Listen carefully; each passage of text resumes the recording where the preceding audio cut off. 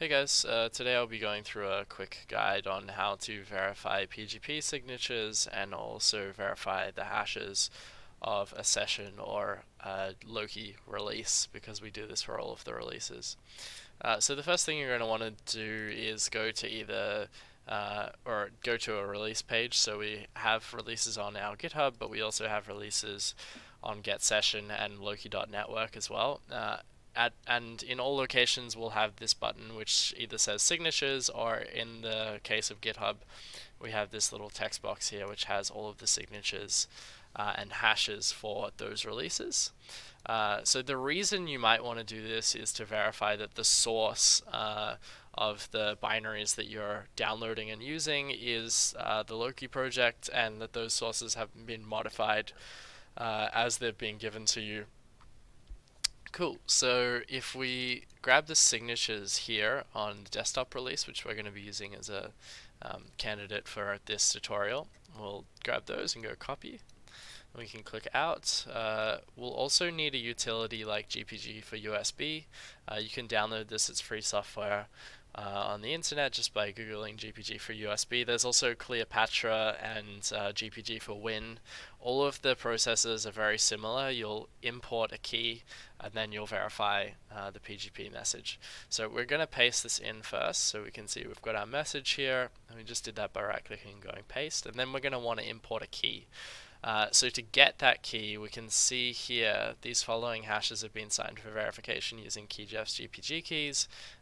That's me, but it might also be signed by Doyle or some other member of the Loki team. So if we go here and grab this link, and this will be different depending on who actually signed it, but if we grab this link and put it in the browser up here, this will take us to the Loki project, Loki core repository, where there's a bunch of our GPG keys. So you can see KeyJeff, Josh, Jason, Simon, but we're going to use my key because it's signed by my key here. So I'm going to grab that, Control C, copy it, and then we're going to go import a key, and in this case from the clipboard because we just copied it.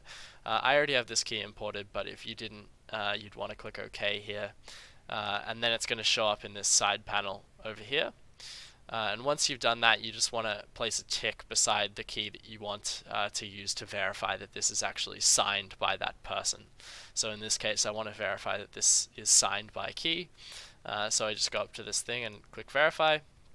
And that's going to check that this message is actually signed by Key Jeffries. If I was to choose another person's key and go verify, it wouldn't verify. And this would not say this text is completely signed, for example. Cool. So now that we've got that verified, we want to actually download the release itself, the file itself, and check that the hash matches the hash that's beside here. So for example, I'm going to download the Windows version for desktop, which I already have actually on my desktop, but that's right over here. So to get the hash of the package that I actually downloaded, I'm going to press Shift and then right click, and then I'm going to open PowerShell. It's basically just a kind of more powerful command prompt on Windows. And then I'm going to type in, let me see, I was doing this in CMD before, but it's just cert util, cert util, then you put hash file. Then you're going to put the file path.